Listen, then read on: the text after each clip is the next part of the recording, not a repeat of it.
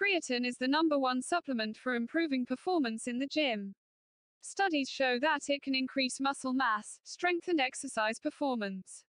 Additionally, it provides a number of other health benefits, such as protecting against neurological disease. Some people believe that creatine is unsafe and has many side effects, but these are not supported by evidence. In fact, it is one of the world's most tested supplements and has an outstanding safety profile. What is creatine? Creatine is a substance that is found naturally in muscle cells. It helps your muscles produce energy during heavy lifting or high-intensity exercise. Taking creatine as a supplement is very popular among athletes and bodybuilders in order to gain muscle, enhance strength, and improve exercise performance.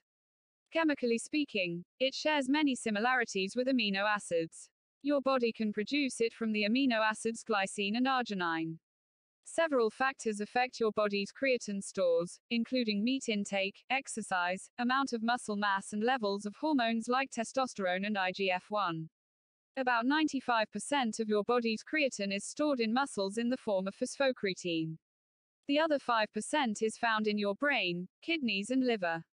When you supplement, you increase your stores of phosphocreatine.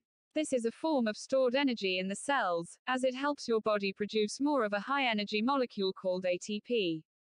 ATP is often called the body's energy currency.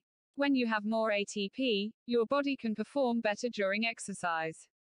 Creatine also alters several cellular processes that lead to increased muscle mass, strength, and recovery.